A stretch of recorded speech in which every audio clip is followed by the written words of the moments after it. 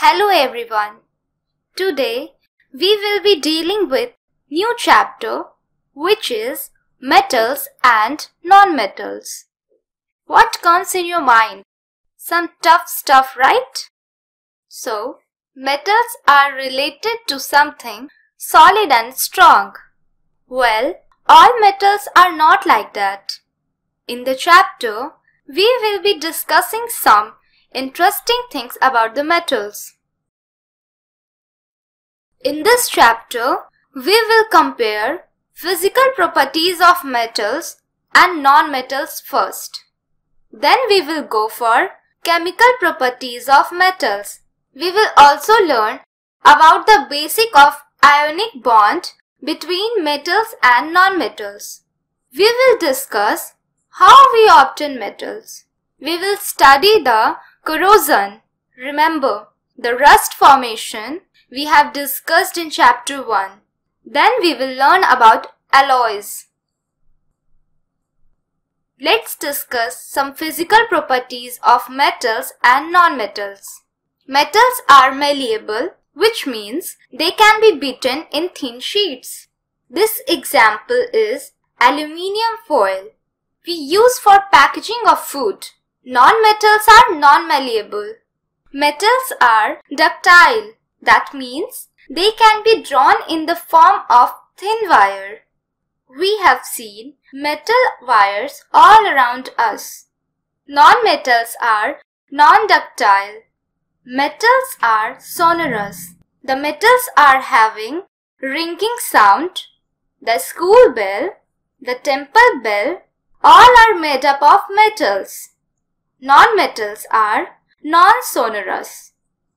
Metals are lustrous.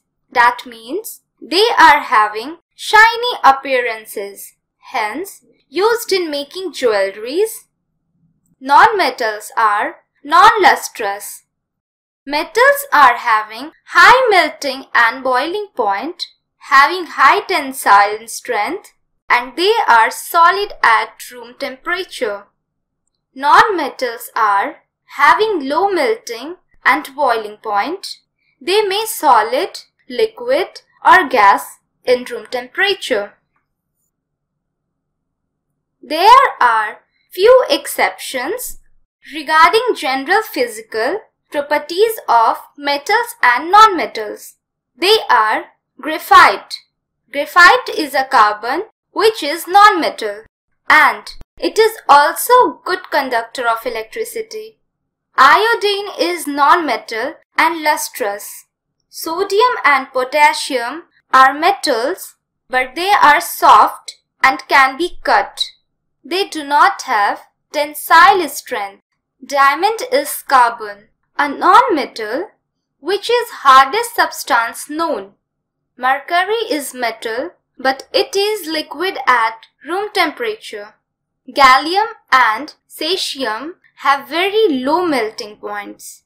The melting point is so low, but they melt in hand. You see, there are so many exceptions. We really can't define them on the basis of physical properties. We should go for chemical properties. Chemically, metals are substances having 1, 2 and 3 valence electrons. For example, sodium is having 1 outermost electron. Aluminium is having 3 outermost electrons. The elements having 4 valence electrons can be semi-metal or non-metal. The elements having 5, 6, 7 valence electrons are non-metals. Let's discuss some chemical properties of metals. The chemical properties of a metal depends on its reactivity or tendency to perform reactions. Here is a reactivity series of metals. The metals at the top, that are sodium potassium, which is most reactive, and below, like gold and silver, are least reactive. Metals usually react with oxygen to form metallic oxide. Sodium and potassium react vigorously with metal at room temperature. The reactions are very vigorous and metals can catch fire when kept in open. Such reactive metal like sodium is kept in kerosene oil to prevent it from catching fire at room temperature. The chemical equation of the reactions are given below. When 4Na react with O2, that will give 2Na2O. When 4K react with O2, then that will give 4K2O. Magnesium react with oxygen when burnt in air. It forms magnesium oxide. Here is the equation. When 2Mg react with O2, then it will give 2MgO. When copper is heated in air, then copper oxide is formed. Here is the equation. When 2Cu react with O2, then it will give 2CuO. Aluminium also react with oxygen on heating and aluminium oxide is formed. The equation for the reaction is mentioned here. 4Al react with 3O2, that will give 2Al2O3. There is an interesting thing about aluminium oxide, it having both acidic and basic nature. Aluminium oxide as basic oxide react with acid to form salt and water. Al2O3 react with 6HCl, that will give 2AlCl3 plus 3H2O. Aluminium oxide reacts with base such as NaOH to give salt and water. Here is an equation. When Al2O3 react with NaOH, then it will give 2NaAlO2 plus 3H2O. NaAlO2 is sodium salt known as sodium aluminate. Such type of oxides are known as amphoteric oxides. Zinc oxide is another example of amphoteric oxide. Metals react with water. The reactivity of water depends on the reactivity of metals. Metals like potassium and sodium react violently with cold water. The reaction is highly exothermic and violent, and the evolved hydrogen immediately catches fire. Here are the equations representing reactions. When 2K react with 2H2O, then it will give 2KOH plus H2. When 2Na react with 2H2O, that will give 2NaOH plus H2. Calcium also react with water, but this reaction does not produces that much heat to burn hydrogen gas evolved. When Ca react with 2H2O, that will give CaOH twice plus H2. Magnesium react with hot water only. It does not react with cold water. When Mg react with H2O, it will give MgOH twice plus H2. Aluminium, zinc and iron do not react with liquid water. They react with steam and form metal oxide and evolve hydrogen gas. When 2Al react with 3H2O, that will give Al2O3 plus H2. Also, when 3Fe react with 4H2O, that will give Fe3O4 plus 4H2. Copper, silver, gold are less reactive metals and do not react with water at all. Now, we will discuss metals' reaction with acids. Metals above hydrogen in reactivity series react with acid to give metal salt and release hydrogen gas.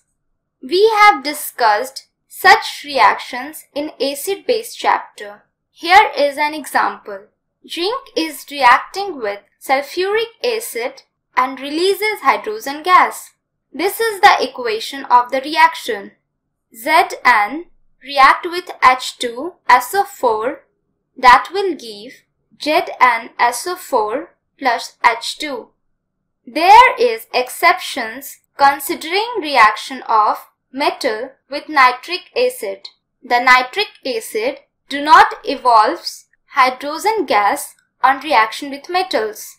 The nitric acid is a strong oxidizing agent. Itself, it gets reduced to any oxide of nitrogen like NO2 or NO3, etc.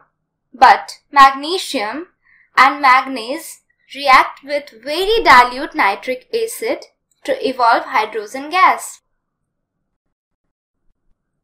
Metals react with other metal salts which less reactive than it. Suppose metal A is more reactive than metal B. A will do a displacement reaction with salt of B, say Bc. The reaction will be as A plus Bc gives Ac plus B. Here is an example for the reaction. Iron nil react with blue solution salt of copper. Copper sulfate displaces copper and form its own salt ferrous sulfate. Here is the chemical equation. When Fe reacts with CuSO4, that will give Cu plus FeSO4. The color of solution changes from blue to colorless due to formation of colorless solution of ferrous sulfate. Also, brown layer of copper metal on iron nil is observed. Well, how these reaction of metals take place? Before that, let's understand concept of Lewis structure, also known as electron dot structure. Its representation used to indicate the number of valence electrons of an element. It is given as element symbol, which has number of dots as the number of valence electron the atom is having. For example, electron dot structure of sodium metal is given Na with 1 dot because it is having only one valence electron. Similarly, electron dot structure of other metal can be written. Now, we can represent chemical reaction mechanism easily. We studied earlier each atom in order to gain stability wants 8 electrons in its outermost orbit. Metals, as mentioned earlier, are having 1, 2 or 3 electrons in outer orbit. They can lose those electrons in order to gain stability. Similarly, the non-metals having 5, 6, 7 can gain those electrons left by metal. In the process, the metal will get positive charge and non-metal will get negative charge. Unlike charges attract, thus both metal ion and non-metal ions attract each other. This bond formed by ions, hence known as ionic bond. Here is an example of formation of sodium chloride by the same process mentioned above. Here, the Lewis structure formation of few ionic bond formed compounds are given. 2 electrons of calcium atom is transferred to chlorine atom forming magnesium chloride. Similarly, 2 electrons of magnesium atom is transferred to the oxygen atom, forming magnesium oxide compound. The compounds formed by ionic bond exhibits following properties. They are formed by transfer of electrons. They are soluble in water. They conduct electricity in aqueous solution or molten state. They are having high melting and boiling point, hence are solid in room temperature. So, that's all for now. We will continue the chapter in next video. Keep watching and keep learning. Thank you.